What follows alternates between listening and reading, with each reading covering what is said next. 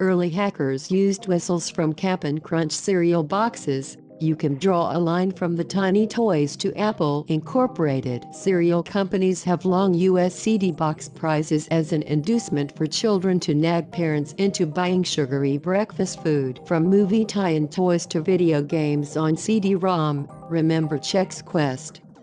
Cereal box baubles tend to be momentarily thrilling and then quickly forgotten, except when they're used for hacking. Only one cereal box toy has that distinction: the Cap'n Crunch bosun whistle, meant to replicate the whistles used by sailing officials, boatswains, to signal mealtimes or commands. The multicolored whistles came along with boxes of Cap'n Crunch starting in the mid-1960s. One fell into the hands of John Draper, a former U.S. Air Force electronics technician. Draper was part of an underground culture that predated hacking as we know it.